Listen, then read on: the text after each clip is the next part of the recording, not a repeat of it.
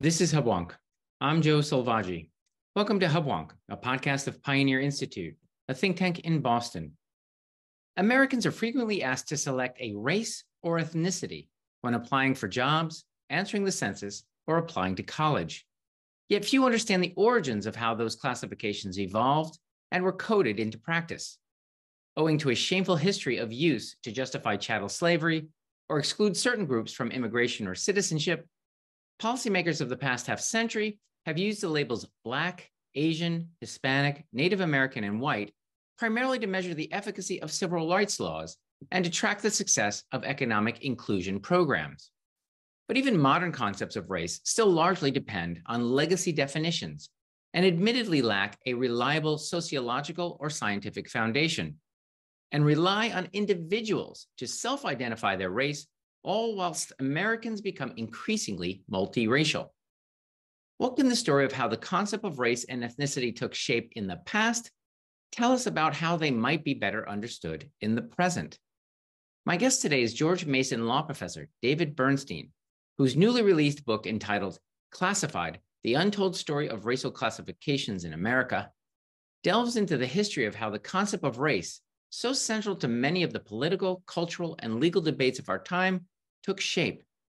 Professor Bernstein will share how racial classifications evolved from an invidious pretext for enslavement or exclusion to legal criteria used for enforcing civil rights laws, to the modern practice of using such labels for the purpose of ensuring equal opportunity and improved diversity. He will also discuss the pitfalls of blurring and broadening the definition of race and ethnicity in a way that serves to dilute the ability of policymakers to address valid claims of discrimination and past injustice. When I return, I'll be joined by author and George Mason law professor David Bernstein. Okay, we're back. This is Hubwonk. I'm Joe Selvaggi, and I'm now pleased to be joined by George Mason law professor and author of the recently released book, Classified: The Untold Story of Racial Classification in America, David Bernstein. Welcome to Hubwonk, David. Thank you very much, Joe. All right, before we dive into the observations of your book, I want to frame our conversation by noting you are a law professor. And so we're going to be talking a lot about the way the law addresses the issue of race. But I'm curious, I know you've done a great deal of work. I've started to dive into your earlier work in your law review articles. What brought you as a scholar towards this intersection where the concept of race is instantiated in law? What brought you to this place? I think it's clear that race plays a significant role in American history and American legal history, but the vast majority of those who've written about it, who've investigated it historically, talk about it presently, are people who aren't sympathetic to and don't really understand markets, don't like limited government, believe in racial essentialism, even though they deny it. And I thought it was important that someone approach these topics with the same topics, but with a little bit different perspective. Indeed. So you do talk in your book a great deal about racial classifications, but you also say it's an untold story. So regardless of which perspective is being used, not many people delved into how we arrived here in the present day, which we do throw around terms like race quite casually. But I think your background is in history, you're undergrad in history. You've delved in your book a lot into how we got where we are. So what was the first sort of concept of race in the US? Who started to define it and for what purpose? Well, I think officially the United States government had race from the very first census. And it's a very interesting phenomenon that people associate slavery with race, but it's really more like race with slavery. So you had this country founded on liberal individualist principles, and they had people enslaved. So they had to say, well, why is it okay to enslave these people? And say, oh, because they're a different race. So that's where we really got our American concept of race from. They're people who could be treated differently, have different rights than everybody else. But it wasn't at the national level, as opposed to the South, where they had slavery and Jim Crow. Other than immigration law, the only time that the United States really set out to officially define race was starting in the 1950s with civil rights legislation. If you're going to protect people from racial discrimination, you have to decide which kinds of people you're trying to protect and how you're trying to count them to ensure they're being included. Okay, so that's an interesting idea. I think I've read before that, in fact, slavery came first and we had to invent some sort of excuse for slavery. So we created this concept of race. That's, I think, something to ponder. So who was it that in the 50s decided then, okay, we need to roll up our sleeves and ensure we don't discriminate against groups? Who defined, who's which group, and the boundaries of those groups? So at the time, there was an obscure office called the Office of Federal Contract Compliance, which had to enforce executive orders from President Eisenhower requiring that federal contractors not discriminate. The problem, of course, is anyone could say they're not discriminating, but they wanted to sort of check up on the companies. So they got surveys. How many individuals of these different groups do you have? And it was sort of not clear who exactly they were going to enumerate: Jews, Catholics, Blacks, Mexicans, and eventually, partly for ideological reasons, but largely because of happenstance, they focused on visible racial minority groups. And the reason was, at the time, it was considered at best rude and at worst illegal in many states to ask people their religious, ethnic, racial background.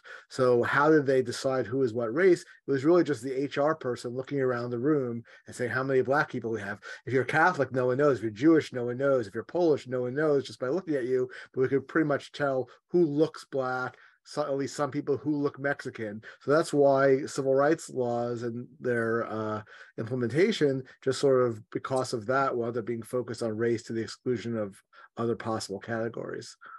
So that seems like a pretty weak leg to stand on. You look around the room and decide who's which race, and check off the boxes on behalf of the census. Your book goes into great detail. You talk about this. I believe it was further down the line instantiated in a term called Budget Statistical Directive number 15, which actually really more formally codified these issues. But going into those categories of who is Black, in the various races, what did we arrive at ultimately when if we started in the 50s and we ended, and I don't want to steal your thunder talking about this Directive 15, where did we wind up ultimately developing these categories? So one advantage of actually looking visibly at people is, at least you could say, well, these are people who may actually suffer race discrimination because they look different. But by the 70s, we moved to a system of self-identification. And the problem that the federal government faced is that when people could identify themselves as whatever classification they want to, different federal agencies were giving people different guidance as to which group they might belong to. So some federal agencies were looking at Spanish surnames for what we now call Hispanic, some at Spanish language households, some would just look and ask if you were Mexican, and so forth. And they were finding in the federal government, they were getting data from different sources they wanted to compare, but they couldn't compare it because the different groups were defined in all sorts of ways by different agencies. So they said, okay, let's get together and come up with a singular definition of different groups that will be applied across the board. And they basically took this idea of the visible minorities and said, okay, we'll have Black African American, we'll have some sort of Spanish language category. They settled on Hispanic as an ethnic category because they wound up including white people from Spain and from South America, Asian American Pacific Islander, white, which is basically just everybody else, and African American and Black as another category. So we wound up with these sort of 5 racial categories that coincidentally are not matched the long-standing racist classifications that have been used in other contexts. So again, we've got these now. I think it's 5 discrete categories. We've got Hispanic based on some sort of cultural connection to Spain, sweeping geographical location from Afghanistan to, I guess, Japan. I don't know, and white being everybody else, or indigenous people being Native Americans in North America, but white people being everyone else, which seems to me to be, you mentioned Italians and Jews and Poles and North Africans and Arabs. Are these racial categories in any way coherent? Do they coalesce around any consistent criteria? Look, in fairness, back in the 1970s, America was over 80% white, over 10% Black, and what we now call Hispanics were largely put into the white classification, and then you had a very small percentage, less than 1%, Asian American and Native American. And at the time, people just thought, well, everyone kind of knows culturally who's white and who's black, and we have sort of a one drop rule. If you look at all, like, you're of African descent, you're black, and if you don't, you're white. So at the time, it sort of made sense not to worry so much about the other classifications, but they really weren't anticipating that we'd first of all make Hispanic eventually into this entirely separate quasi-racial classification, and it would become extremely diverse. Instead of being 80+% Mexican American, we now have people from all over Latin America. And of course, the Asian classification, they just didn't think they had enough Asians to bother breaking it down, but they wound up with a sort of insane category that includes everyone, like you said, from Pakistan, not just to Japan, all the way to the Philippines. It includes people different, who look different, who have different religions, different cultures, who are, if you believe, even in the old race categories, Filipinos are mostly Austronesians, East Asians, like Chinese are a different group, and then Indians and other South Asians, Pakistanis are Caucasians. They're not even racially the same group, and the different classifications are defined, as you mentioned, differently. So yeah, there's really no coherence to it. It was just sort of really slapdash, let's come up with classifications. And frankly, for the purposes that they were primarily made for, which was enforcing anti-discrimination laws, they weren't completely absurd. They weren't great, but as they expanded to other realms, they became increasingly dubious. Well, it seems to me, again, as you say, it came out of some sort of administrative office, and though well-intentioned, perhaps not based on any sort of scientific or rational basis. But as they were handed down into the country, and the country began to change, your book goes into great detail about the way in which political coalitions formed around these groups and then enforced their boundaries. In some cases, they're trying to include more people in their protected group. In other cases, they were trying to exclude groups that might logically qualify to be included. So say a little bit more about how coalitions enforce the boundaries of these race categories. Sure. So there was a question, should Hispanic or something like that, it could have been indigenous, mestizos, whatever, that would have been more of a racial category. Should that be a racial classification, or should it be an ethnic classification, which it is now asked about separately? And African American groups and Asian groups both opposed making it into a racial classification because the Asian groups were afraid that Filipinos, who often have some Spanish descent, Spanish surnames, would check off Hispanic rather than check off Asian. And similarly, African Americans were afraid that Afro-Latinos would check off Latino or Hispanic rather than African American and reduce their numbers.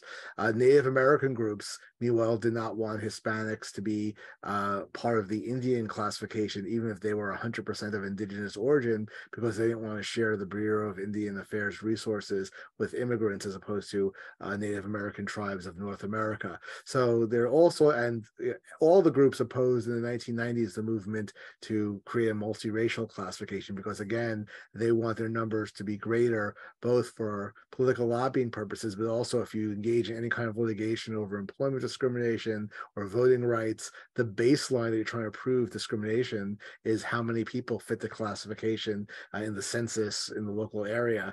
And the fewer people check that box, the harder it is to win lawsuits.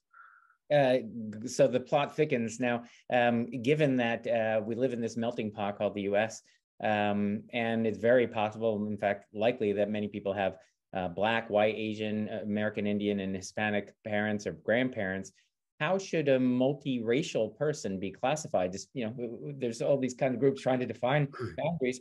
What about those people who can check all boxes? Who's what? Who's white? Who's Black? And who's Hispanic? In that? Until 1997, you were only allowed to check one box. As a compromise with the multiracial movement, they changed it. Now you can check more than one box, although after they implemented that and the agitation for multiracial classification died down, many federal agencies made internal rules saying basically if you're Black and anything else, you're Black. If you're white and anything else, you're the non-white classification. So they didn't in practice use the multiracial classification or the more than one classification. I think it should be allowed. I mean, ideally, for most of these purposes, you should just be allowed to say, there should really be two questions that are salient for the government, if any, one of which is, how do you identify? And the second would be, what do other people think of you as? And that would get a lot better data for real sociological, anthropological, even civil rights purposes, and simply asking which of these very broad categories do you identify with. Is there, so, I don't want to oversimplify now, but given that we've got sort of this concept of a minority status and special status, again, instantiated law or in anti-discrimination, what's the boundary between being a white person or white and being a minority? Is there a clear one? The boundary really is that if you're from anywhere in Europe or the Middle East up to Afghanistan, other than Spain, and you're not from Latin America, then you're not a minority. So it doesn't matter what your religion is or even how dark complexioned you are. So a Yemeni Muslim is officially white. A dark complexioned Armenian whose grandparents were massacred by the Turks in 1918 are white, and they're just white in exactly the same way, legally speaking, as a white-haired, blonde, blue-eyed Icelander. So given how vague the term particularly, maybe especially white is, when we're doing sociological studies or medical studies, how do we meaningfully, when we go in and check off that box white, as you say, white can be a whole range of backgrounds. How can we meaningfully tease out any sort of group preference or group oppression, if you will, if these terms are so vague? Well, let me take those two separately. First, with sociology or anthropological studies, a really bad result of the government creating these classifications and using them not just for statistical purposes for civil rights, but also in the census, is that there's huge databases that the government collects every 10 years when they do this survey that like 1 out of every 8 Americans is asked to fill out, and they use these very crude classifications. Now, if you're a sociology professor or a grad student or anthropology student or economist or anybody else, you want to study groups, you could create your own data set, but it would cost a fortune and very difficult to do, or you just rely on the government data. So we wound up with the data that we are all given about these issues being broken down by these crude classifications, and it winds up obscuring intra-group differences. So, for example, when Lyndon Johnson back in the early 60s was promoting the war on poverty and JFK before him, the group that got the most attention at the time were Appalachian whites. You have all these books with pictures of people living in these shacks with outhouses, and Appalachian whites are still among the worst off groups in the United States, and they've attracted a little bit of attention now because of the opioid crisis and whatnot, but in general, their data is just subsumed into white, so no one pays any attention to them. Contrary-wise, for example, with Asian Americans, everyone says, although the model minority are doing so well, but if you look in college admissions, for example, it's really people from with origins in India and China and a couple of other countries in East Asia that are doing so well, but Pakistanis and Bangladeshis and Malaysians and the whole bunch of other subgroups are actually average or worse, and we don't even think about that because they're all subsumed into Asian. Now, medical research is the really crazy one because the government mandated, Congress mandated that the FDA and NIH require regulated industries to use racial classification to make sure groups aren't being left out. But instead of trying to figure out which groups to use in some sort of scientific or anthropological, so I think, get experts together, say, hey, what would make sense for scientific studies? To avoid the obvious controversy that would cause, they just use the same crude studies, even though, by the way, the same crude categories, even though when the statistical directive number 15 was created, the government said very explicitly, so not meant to be scientific. But we've had a situation where, for example, Moderna's vaccine was delayed because they didn't have enough Hispanics in their study, even though there's really hard to see why Hispanics who can come from anywhere in the world would have any specific reaction to the vaccine rather than like Americans in general. So it's a case of garbage in, garbage out, where science is relying on highly unscientific foundations for its analysis. We, in earlier podcasts, we've talked about things like crime statistics, such as the unfortunate hate crimes against Jews or Blacks or any kind of categories. They seem to be more precise in their analysis of racial categories. Are there parts of the government that sort of make the extra step and actually define people with a little more precision than Directive 15? I'm really glad you mentioned the hate crimes example because it's something I thought of after I wrote Classify, after the book came out, as an example of where the government doesn't just accept the crude classifications and stop there.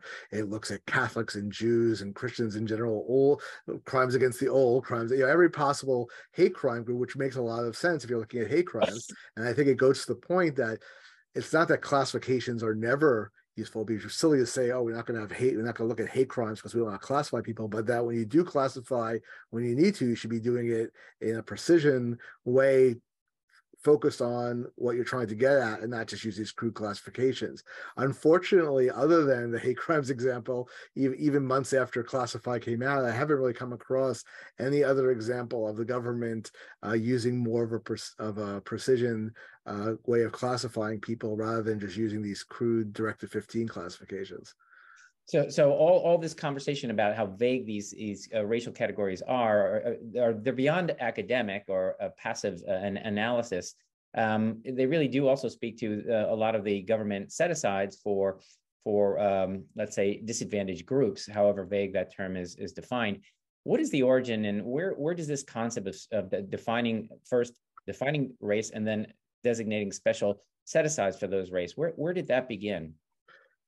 It really began after the Detroit riots in 1968 and other riots after MLK's assassination. The Kerner Commission, appointed by the president, issued this report and said that there's despair and lack of hope in Black communities and urban communities, and we need to do something to bring African Americans more to the economic mainstream. And for the first decade or so, these programs that started off at the Small Business Administration, Department of Housing and Urban Development, and so forth, were really geared specifically towards African Americans. They were officially open to other minorities, but the appointed officials were all running them were all African American. They were known to be sort of African American programs. But as the formal rules got created, they added like everyone who is not legally white, essentially non-Hispanic white, was included, which again at the time was not that many people because the country was overwhelmingly white and Black. But we've gotten to a point now where most people who are eligible for government set-asides or contracting preferences, unlike in the admissions context with universities where African Americans get the highest preference, you get exactly the same preference if you're a Pakistani or Mexican immigrant who came here 6 years ago, got citizenship, you have a wealthy family, you start a business, you apply for an SBA loan or a special Department of Housing and Urban Development program, as you do if you're the descendant of slaves. It's already the case that, so most of the people who are eligible for these contracts are not African Americans. African Americans only get a small percentage of them, and over 50% of Americans are eligible as members of minority groups. Another very large percentage are eligible as women. And of course, there's overlap. So we're already at a point where something like 70% of Americans are eligible for preferences. At some point, if everyone's getting a preference and no one's getting a preference. So while I'm not a huge fan of these preference programs to begin with, if I were a fan of them, I'd be concerned, because if I really do think there are some groups that need these programs to be brought to the mainstream, it's not happening anymore. Well, I enjoyed one of the funnier parts of your book. I want to bring in Boston a little bit here. Is as soon as you start to broaden the range of people who can be eligible for preferences, there's going to be people who claim eligibility for preferences with, let's say, somewhat dubious claims. You mentioned some firefighters in Boston. I think even some teachers in Boston. I'm not surprised that the abuse sort of happened here. I think you may have mentioned more in your in your book you talk about two it sounded like Irish sounded name Boston firefighters who claimed minority status. Say more about these kinds of abuses of minority claims. Sure. Look, there's two different groups. There are people who really fraudulently claim minority heritage. And that included these two Irish firefighters who Boston had a settlement, an affirmative action settlement, because of past discrimination. They were giving preference to African Americans. They failed the test the first time. They checked off African American the second time, and they got the jobs. Then 10 years later, when they applied for promotion, they put down Black again. And their supervisor said, "Wait, you guys aren't Black, you're Irish." And they were fired. They went through a civil service hearing, and eventually it was determined that they didn't have any Black heritage, that no one else thought them as Black, they didn't hold themselves out as Black, so legally they cannot claim Black status. So that's a relatively clear thing. The less clear examples, and it's not really clear whether this is even abuse, are people who have vague distant minority ancestry, but arguably, or maybe not even arguably, nevertheless come within the official definition of the category. So Black African American is defined as someone who has ancestry in one of the Black races of Africa. Just reading that literally, if you do genealogical research and you discover that your great great great great grandfather was an escaped slave who came to the North, passed as white, and then his descendants thereafter were white, and everyone's lived their life as a white for 150 years, you still do have origins in one of the Black races of Africa. If you're Hispanic, it says for Hispanic, it says you have to be someone who is of Spanish culture or origin. Now, Spanish origin is a case classified in my book that I sort of start off with a guy who said, I'm a Sephardic Jew. My ancestors were kicked out of Spain 500 years ago, but I'm of Spanish origin. And the courts say, well, we don't require you to speak Spanish, or look Hispanic, whatever that might mean. We don't require you to have a Spanish surname. It says Hispanic origin. You're of Spanish origin. You're of Spanish origin. You're Hispanic.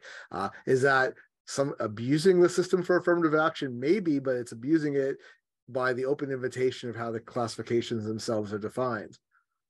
So I think in your book that guy did get his Hispanic designation. So he fought and won, even though his claim dates back to, I guess, 1492 or something like that. Now, when we talk about setting aside, let's say, money for minority-owned businesses, how is it determined? Again, we're having an argument of how an individual is determined to be a minority or a particular race. Your book doesn't go into great detail, but if I say I want to ensure that I have a certain number of contracts set aside for minority-run businesses, what defines a minority run? Just president or ownership, or how is that run?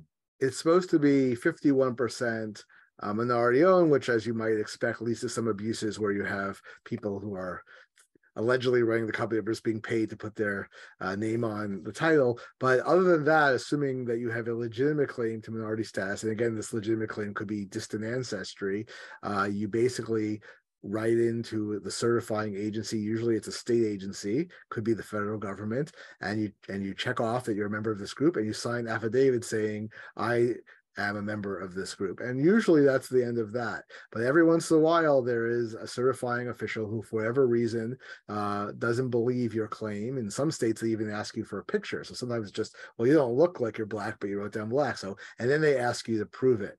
And exactly how you're supposed to prove it is not 100% clear. There are some guidelines of the federal government saying, well, you could look for membership in minority groups, you could look for how the person holds themselves out in the community, but you do, in a sense, wind up with mini race trials. And it's not really clear whether those specific rules apply or whether ultimately, and there's a really mixed views on this in the agencies and the courts, do you really have to prove that you are Hispanic in some outward way, that you participate in Hispanic culture or you speak Spanish, or is it enough to look back to the actual wording of the rule, which says you just have to be of Hispanic origin, and once you prove you have a Spanish ancestor, that's enough?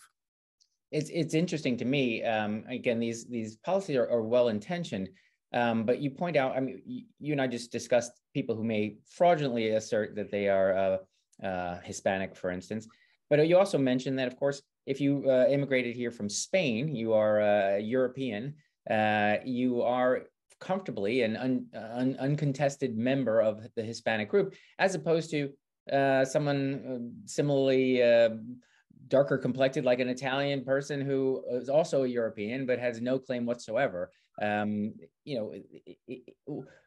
You mentioned in DC the fact that these set-asides, these carve-outs for minority-owned business in DC, 80% were going to Hispanic companies, 20%, to Black-run companies. Say more about how sort of these set-asides wind up going to the wrong place. In fact, people who have recently immigrated, or even people of African American descent who are, have no connection whatsoever to, let's say, former slaves. They may have recently immigrated here from Africa or the Caribbean or somewhere else. So let's start with the fact that the Hispanic classification for the federal government excludes Portuguese people, includes Spanish, excludes Portuguese and Brazilians, but does include people from Spain. And this is the product of when they created these Directive 15 classifications. They did it in this as I mentioned, very haphazard way. They just ask 3 Hispanic employees of the government to sort of get together, volunteers, one from each of the major groups, Cuban, Mexican, and Puerto Rican, to come up with something. And one of them was very insistent that go back to Spain, that be Hispanic, and that's why Spain was included. But in DC, the local rules included Portuguese, and as of 1990, 80% of DC contracts that were set aside for minority businesses, which were really meant, again, to integrate African Americans into the economy, were going to companies controlled by 3 Portuguese immigrant brothers. Massachusetts is another state that has a large Portuguese minority who face discrimination historically, and Massachusetts doesn't consider them Hispanic, but has a separate Portuguese classification under minorities.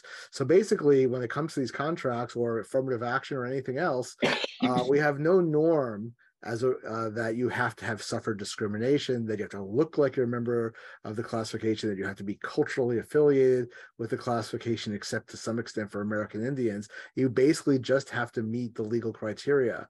So you wind up with a situation where programs that were meant primarily to help African Americans, like government contracting programs, wind up helping a wealthy Indian immigrant from Bangalore who studied for his MBA at Stanford and now is starting a business, or someone like, if the Mexican ambassador to the U.S.'s son decides to stay in the United States and apply to college, he gets that benefit. And you do have this additional complication that you mentioned.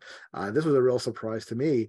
If you had asked me what percentage of African Americans were born abroad, I would have said less than 5%, but it turns out that it's about 11%, another 10% are second generation, and they tend to be more economically and educationally successful than African Americans who've been in the country, whose families have been in the country longer. So you go to places like Harvard, and 2/3 of the students who are admitted as African Americans and are benefiting from affirmative action are first or second generation immigrants or have one white parent, mostly the immigrants. And you have this real irony where I think a lot of people believe we should be giving a break to those who are descendants of American slaves, but some of the people getting the benefit are not only they're Black, but they're not only not descendants of American slaves, they may have been the people who sold the slaves to the slave traders 200 years ago.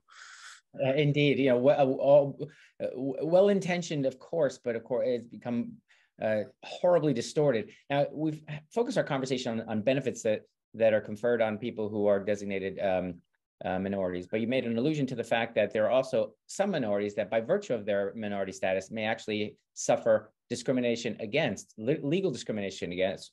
And to bring us up on current events, as you know, that there's a case before the Supreme Court that does involve our beloved local institution, Harvard. The Students for Fair Admission versus Harvard actually wants to defend, again, using the principles in the earlier Bakke case, that said, okay, look, we can consider race when doing admissions. And again, what's come to light in the trial itself is that if one is, let's say, an Asian minority, one has to have substantially higher test results and qualifications to get admission. Let's say a white American is sort of neutral, and a Black applicant is given an advantage. Is it your view that using race and what we've covered is the vagaries of defining that term? Is that, let's say, objectively unfair to, let's say, give more weight to one race, less weight to another, given that there seems to be no correlation between race and past oppression, at least at its face? Well, I mean, first of all, we should be cognizant of the fact that the Supreme Court has only allowed race in university admissions for diversity purposes. And if they were truly interested in diversity, other than mere aesthetic diversity, where we could have people of different skin tones and appearances on the cover of the alumni magazine and so forth, the admissions materials, it doesn't make any sense to include all Asian Americans, constituting people descended from 65% of the world's population, as one diversity classification. There was a big case before the current case against Harvard. There was a big case at University of Texas where they were essentially, in practice, preferring Hispanic applicants and downgrading Asian American applicants. And the example I give, well, let's say you're member of the Hmong Cambodian minority from Minnesota, and you go to the University of Texas and you say, I'd like to apply. They say, well, you're subtracting from diversity because you'd be another Asian. We want to add to diversity by having another Hispanic. That person of Hmong ancestry could say, University of Texas, to my knowledge, has never had a single Hmong person ever. That would really add diversity. You already have 2,000 Mexican Americans. How is it adding to diversity to take the 2001st Mexican American as opposed to the first Hmong? So again, we have these crude, not even really racial classifications. They're legally speaking racial classifications, but they're arbitrary. They don't even follow what we normally think of as racial lines. And the Mexican Americans themselves, you could be someone who is a descendant of a Mexican farm worker who is mostly of indigenous origin, but you could also be someone whose ancestors were Spanish conquistadors and have been living in Texas since the 17th century, and you're 100% European in origin and as American as you could get, and you get exactly the same preference as a Hispanic. So it really is. So even if you think that there's some level of equity or fairness to preferring historically disadvantaged racial groups and admissions, this ain't it. So given that we all want to ensure that people who are truly disadvantaged do have some benefit, and we don't want to dilute that concept by making essentially everybody disadvantaged or everybody a minority, how do we tease out the concept of disadvantaged citizens from the concept of race? I think in your book, you use a term I think I've heard for the first time from you, separating out race and state. How do we do that and do it with the precision that's needed to ensure that well-intentioned effort to help disadvantaged people aren't directed towards effectively a Benetton commercial of kids from elite prep schools from around the country? Yes, I mean, so first of all, we obviously have a lot of programs that help disadvantaged people that aren't race-based. I mean, I don't know what the figure is now. Hundreds of billions of dollars are being spent on Medicaid. It goes more to people of traditional underrepresented minority groups because they tend to be, those categories overall are poorer than Americans as a whole, but we don't base it on race at all. So there's that.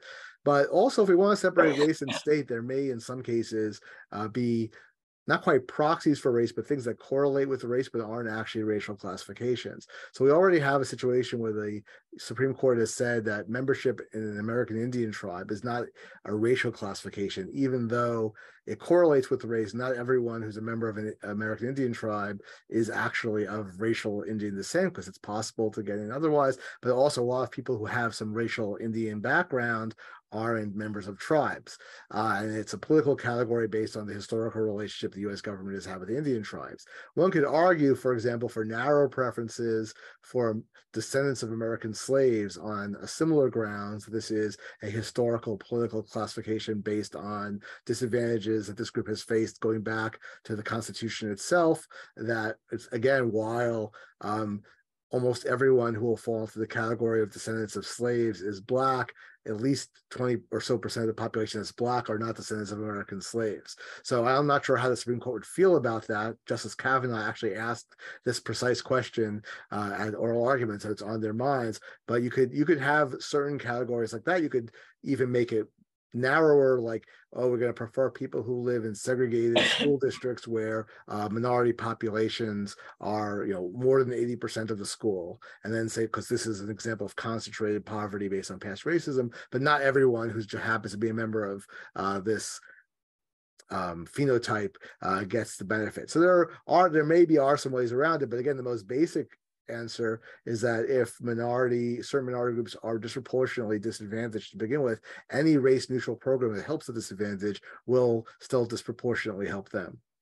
Indeed. So, but if we do say, again, we define their disadvantage as disadvantage, demonstrate disadvantage rather than broad brush of race, would we ultimately, let's say in Brave New World, I'll categorize this as if you were king for a day, or all 9 justices for once, could we literally ban the use of race, in its purest sense, from the law on constitutional grounds? Were we to, and then in a sense, divorce race and disadvantage and more precisely define disadvantage, and ultimately say the race becomes irrelevant in the eyes of the law?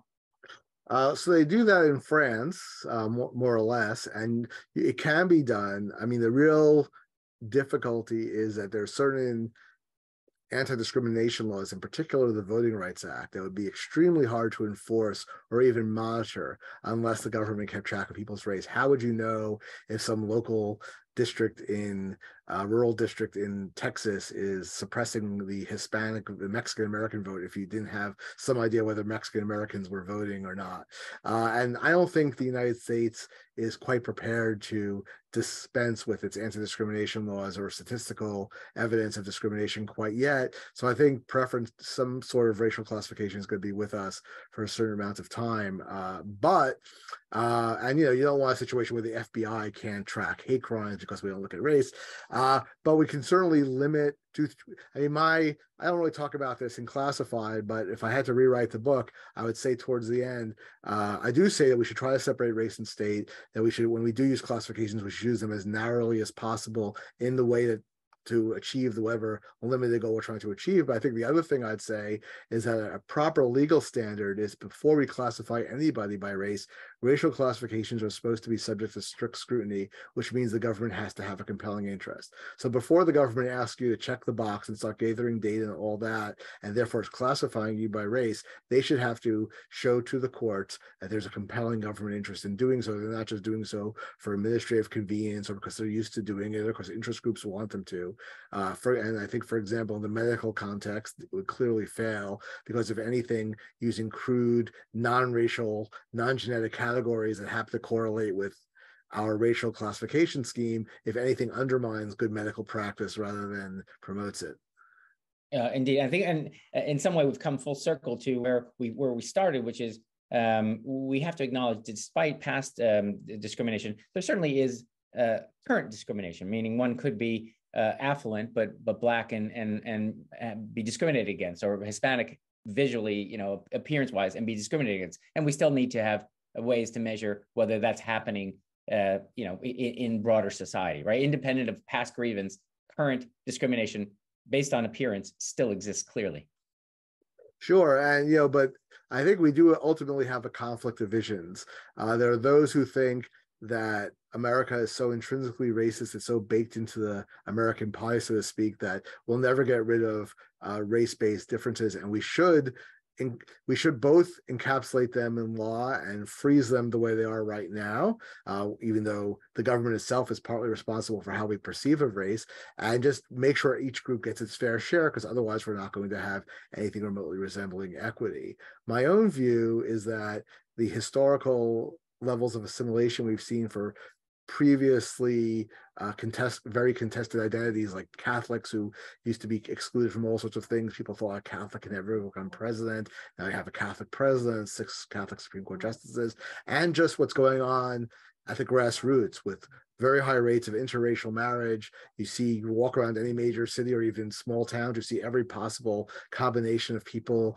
as boyfriends, girlfriends, husbands, wives, that we are at a point where we could imagine a multi-racial, multi-ethnic American identity that people may still have, kiss me, I'm Irish stickers on St. Patrick's Day, but no one really cares anymore so much if you're Irish, and that we could imagine race being the same way 50 years from now. But if the government insists on classifying people and then divvying up benefits by race, which will in turn encourage people to organize themselves politically, socially, and otherwise by race, they're really going to impede the progress we might make towards that and leave us with permanent racial divisions.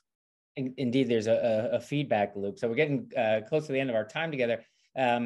If we're talking about, I think you're quoting Thomas Sowell there, this conflict of vision, and we say, okay, do we imagine that the classification of race has the effect of having us define ourselves by this arbitrary notion of race, and therefore reinforce these boundaries? Do you see a future whereby we do sort of identify as white instead of American? Or do you see us migrating towards the other vision, which is race essentialism, which says, okay, look, there's impossible, intractable divide between races. That conflict will always exist, and this is our lot forever. Which do you envision?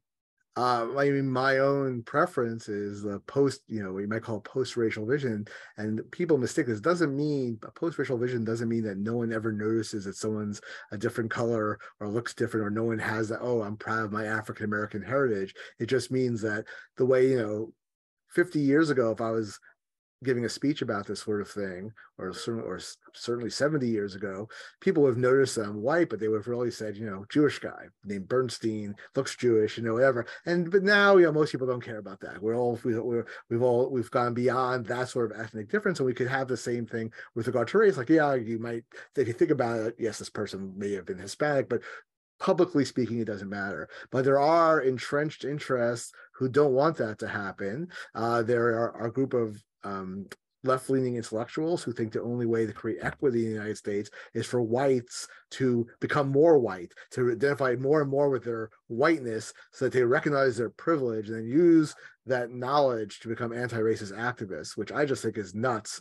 because, psychologically humans grew up in small tribes where you're in the in-group or you're in the out-group. And the in-group is what you depend on for survival, and the out-group is your enemy. And historically speaking, psychologically speaking, the social science data backs this up. The more you are likely to think of yourself as being white and the other people as being other, the more likely you want to screw over the other, not to help them. There might obviously going to be exceptions to that, but that's going to be the way they go. The other problem is that government, corporations, big business are used to the current system and they like it. And then we have a whole group of people who make their living off of this. I was just looking at Latino studies departments in the United States, right? These are all people who have jobs based on the notion there is such a thing as Latino identity that could be studied. And not only do they have jobs doing this, if you look at it, 80% of them are indistinguishable by looks, 80% of professors from Europeans. And if you say, okay, being, you're just really a white person who happens to have some Spanish heritage, maybe a little bit of mix, it doesn't really make you any different from other immigrants. Where's their job now? Where's their career going to go? So I think there has to be a conscious effort by those of us who have a post-racial vision to combat the entrenched groups who want to keep the status quo. Indeed, you have a quotation in your book from Antonin Scalia about there is, I'm sure I'll butcher it, but there aren't races in the Constitution. It's just the American race. I don't know if I've given a fair shake to Close that. enough. Close enough. So there are others who share that vision. I will admit, I also share that vision. Again, being of Italian American descent, I think the interpretation we had is Italians became white after Mickey Mantle or after Joe DiMaggio. So I don't know when that happened, but it happened, and I see that as progress. So this has been a really great conversation. I appreciate your time, Professor Bernstein. It's really an important issue. I recommend your book. Please, for our listeners, share with us, where can we learn more about your book and your earlier work and your writing on these topics? So the book is available. It's classified, The Untold Story of Racial Classification in America. You could buy it on Amazon, or I suppose at fine bookstores everywhere, as they say. If you click on that link, there's my author name there. You click on my author name, it shows my other books. If you're interested in if you're a more academic type, want to read the articles as opposed to books, you could, if you look at ssrn.com, which has basically all the articles I've ever written, you could download those at your leisure. And I also blog along with a bunch of other law professors at volokh, volokh.com. Wonderful. Well, thank you for joining me today on Hubwonk, Professor Bernstein. Thank you so much. This has been another episode of Hubwonk. If you enjoyed today's show, there are several ways to support Hubwonk and Pioneer Institute. It would be easier for you and better for us if you subscribe to Hubwonk on your iTunes podcatcher. It would make it easier for others to find us if you offer a 5-star rating or a favorable review. We're always grateful if you share Hubwonk with friends. If you have ideas or comments or suggestions for me about future episode topics, you're welcome to email me at hubwonk@pioneerinstitute.org. Please join me next week for a new episode of Hubwonk.